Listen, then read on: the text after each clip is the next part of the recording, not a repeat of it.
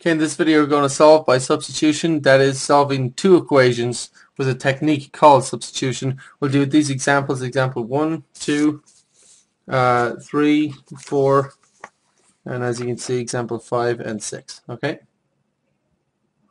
Now, example 1, a plus 2b equals 100, b equals 30. So we can imagine these equations to be saying simply that an apple plus 2 bananas costs 100 cents or $1. And a banana costs 30 cents. So the only new skill we really need is substitution, and you may well be aware of it already. It's where you take a value and plug it in for a variable. That's substitution. Okay, so we have b is equal to 30, means b is the same as 30, so in place of b in this equation I can put the number 30, and so I'll have a plus 2 times 30 equals 100. And now I have an equation. An equation has an equal sign with one variable, a, one unknown, and I can solve to find a. So we have a plus 60 equals 100, and subtract 60 from both sides, and we have a equals 40, an apple is 40 cents. And so we're done, because we have an apple is 40 cents, and a banana is 30 cents, and so we're done because we have found all numerical values for the variables in each equation. Okay? So an apple costs 40 cents, a banana costs 30 cents. What more do we need to know? Nothing. So we could check this equation by plugging in the value for a and b. So we could plug in 40, okay, plus 2 times 30. That's 40 plus 60, and that is indeed 100. And so this equation worked out. Okay, so we're all aware of that. Now substitution, as we see it, will usually be plugging in an expression for a variable. Okay, so in this case we have 3 apples, take away a banana, you're left with 20 cents. That's the value of 3 apples minus a banana. And it says a banana equals 2 times an apple. A banana costs twice an apple. Okay, so we could take this expression for b, which is 2a, substitute that in here. And please definitely do this. Definitely circle this and definitely move this along here. Okay, and the key concept is, do I plug the 2a into b, or do I plug the 2a into a? That's the trick. Do I plug it in here or here? Which one is it? And why?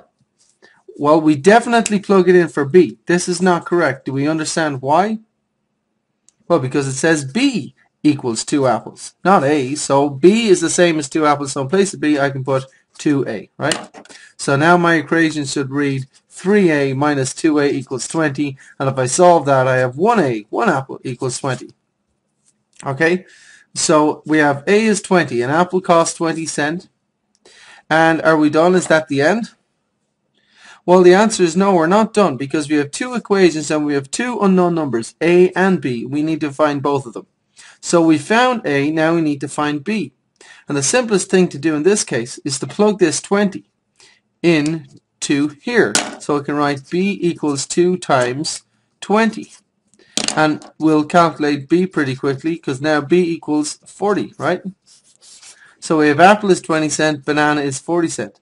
And we can even plug these values into the original equation and see if it all works out. So for example, 3 times 20 minus 40 should equal 20, right?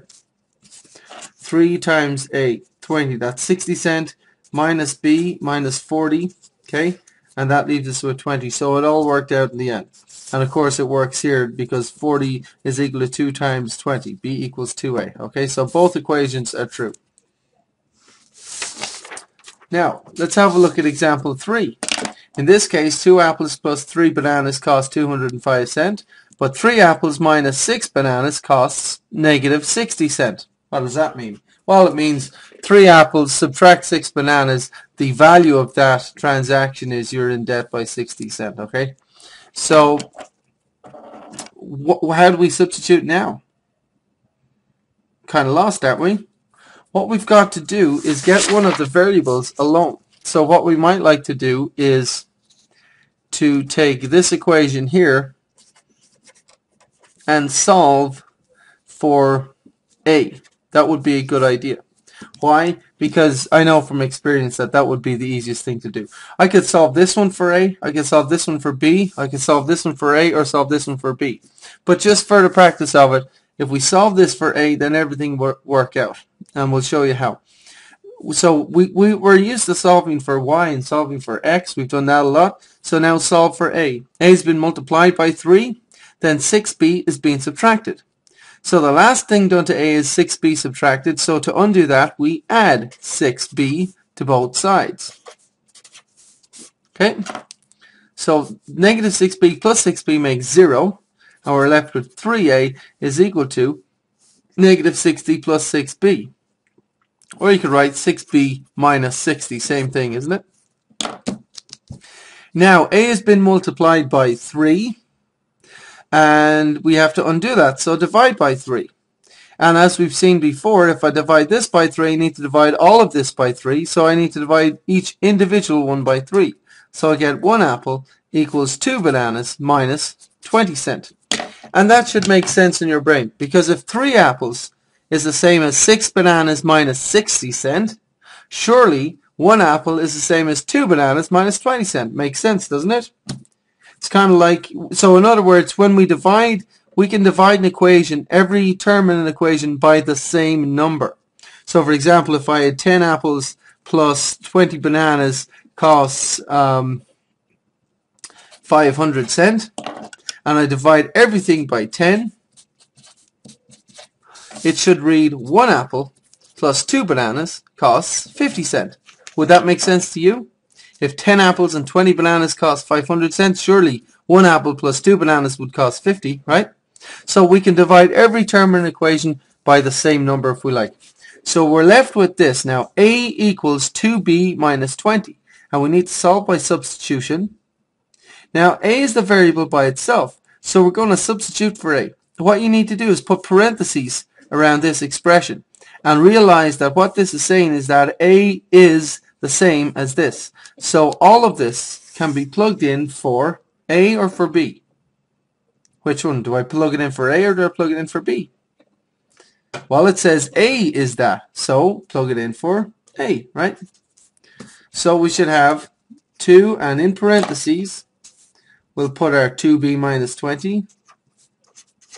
So instead of A now, have 2B minus 20 plus 3B equals 205. And I have an equation with one variable, B. I just have to find B. So we'll go ahead and solve that. Multiply 2 in and we get 4B minus 40. Then plus 3B equals 205. And then add like terms, 7B minus 40 equals 205. Add 40 to both sides.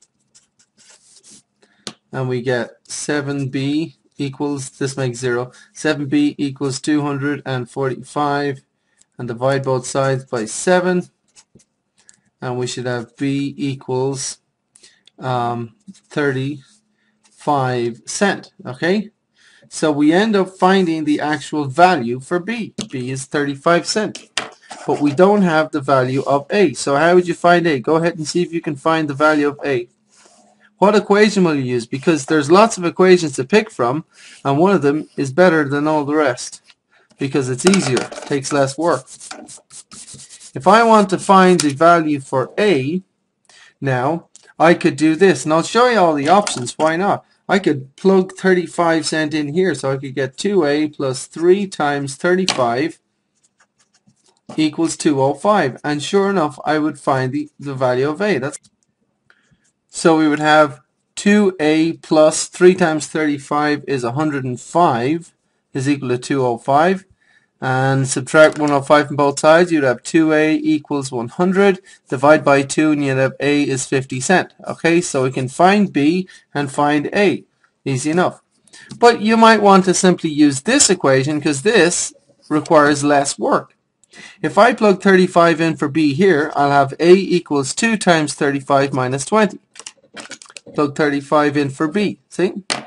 So A equals 70 minus 20. A equals 50. Apple is 50 cents, okay? Then how do you check your answer? Well, simply plug 35 in here, into the first equation. 2 times 35 plus 3 times 50 should be 205 cents.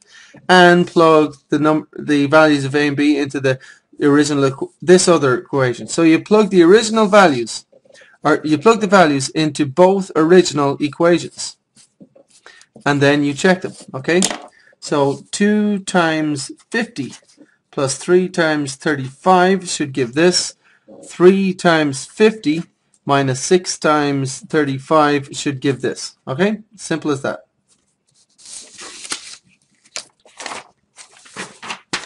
Now, example 4. 4y equals 6x minus 20 and 2.5x plus y equals 3. This time we don't have apples and bananas, so we don't know what we're talking about. But in any case, it's the same procedure. We need to find the values of x and y. We need to find two missing numbers. Now, we're solving by substitution, which means we have to have this. Either y equals something or x equals something, and then we can substitute that expression in for x or y. So we have to either get y by itself or get x by itself. And there's easier and more difficult things to choose. For example, I could choose to get this y here by itself, and I would divide everything by 4, and I would get y equals 1.5x minus 5, and that's okay. And then I could substitute this in for y into the other equation, and everything would work out. So we could do it that way. And so that's one way of doing it. There's another way of doing it. I'll show you another way. You could get this x by itself. Okay, if you wanted to, you could get this x by itself. So you have 4y equals 6x minus 20. You could add 20 to both sides and have 4y plus 20 equals 6x, and divide everything by 6 then. So you would have 4 over 6, that's 0.667x plus 20 over 6, whatever that is equal to x. Okay, and 20 over 6, that is 3 and a third, so 3.333. Okay, that's another way. Might be a little bit more complicated because you've got long decimals. But I'll show you the easiest way of all is to see if you've got a variable on its own already. See that? Y. So the easiest thing to do is solve for that y there.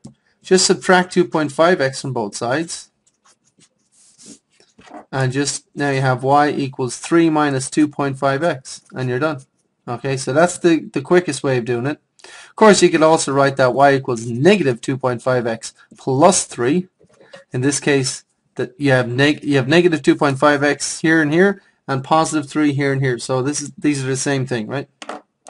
And you can plug that in for y. So we could take this expression here and substitute that in for y.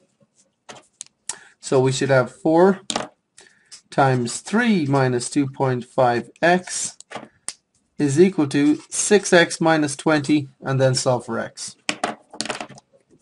Okay, so you have an equation with one variable and just solve for that. And I mean, you should be used to solving equations by now. 12 minus 10x equals 6x minus 20. And then we can, at this point, I kind of like to add 10x to both sides so I can end up with a positive x value. It doesn't matter. You can do whichever you like. And then, oh, my mistake. That doesn't make 12x, that makes 12, doesn't it? 12. Negative 10x plus 10x is 0, and we have 12 here. Then add 20 to both sides, and we'll have 32 equals 16x. And divide both sides by 16, and we have 2 equals x. So x is 2, and are we done? Is that the end? No, because we started with two equations, and they each had a missing x and a missing y in them. So we need to find also the value of y. Okay? And again, like we were saying, the easiest equation, you can either plug a 2 in here for x. You can plug 2 into x here if you like. But the easiest thing of all is to plug 2 in here, because this equation is the best one to use to get x. It's just quicker. So y equals negative 2.5 times 2 is negative 5 plus 3. We have y is negative 2. Okay? So x is 2, y is negative 2. And you know, you can plug these values in and check them. So 4 times Negative 2 makes negative 8. That should be equal to 6 times 2, 12 minus 20, and it is, so this one works out. And also plug the values into here. 2.5 times 2 plus negative 2 for y should be equal to 3. So 5 and negative 2 is 3, and this is also correct. Okay. So we've got example 6. Again, what variable is easiest to solve for first? This x value, this y value, this x value, or this y value? Well, it's easiest to solve for this one, isn't it? All you have to do is add 3y to both sides, right? Negative 3y plus 3y is 0, and we have x equals negative 1.4 plus 3y, or 3y minus 1.4. And now we can put parentheses around that and put that in place of x. Okay, so the next line would be 4 times 3y minus 1.4 minus 14y plus 3.2 is equal to 0. And then we just solve that. And we get 12y minus 5.6 minus 14y plus 3.2 is equal to 0. Add like terms. 12y minus 14y. 12 positives and 14 negatives makes 2 negatives, negative 2y. Negative 5.6 plus 3.2 makes negative 2.4, doesn't it? And on the right hand side we still have 0. So we need to add 2.4 to both sides. And we get negative 2y equals 2.4. Divide both sides by negative 2. And we should be able to find the value of y. And indeed, y is equal to negative 1.2. Okay? So we have y, now find x. And the simplest thing of all is to do this. X equals 3. Plug negative 1.2 into this equation. 3 times negative 1.2 minus 1.4. And if you put that in your calculator, you should get the answer. In any case, it's negative 3.6 minus 1.4, so x should be negative 5. Okay, so we have the value of x and y, and we should always check our answers. Plug negative 5 in here. Okay, so in this equation, we should put negative 5 in for x, then minus 3 times what was y? Negative 1.2, and that should be equal to negative 1.4.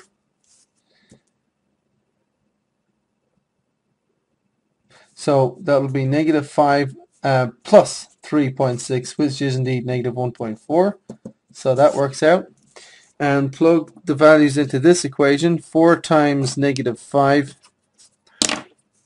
minus 14 times negative 1.2 plus 3.2 equals 0. If you calculate that, that's negative 20 plus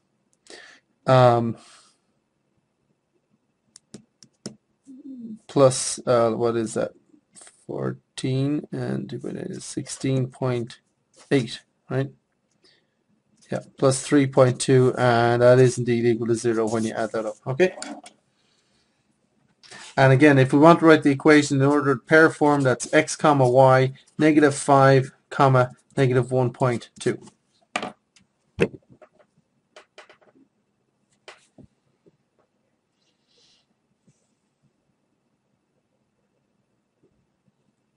Example 5 here. What variable do you solve for first? Take a guess. Well, in this case, he can either solve for this x, this y, or this x value. Okay? Now, the easiest thing of all, of course, is to solve for this y value because it's already, I mean, it's not been multiplied by anything. All we have to do is subtract 1.2x from both sides. And you'll get y equals 3 minus 1.2x, and then you can just solve for y, okay?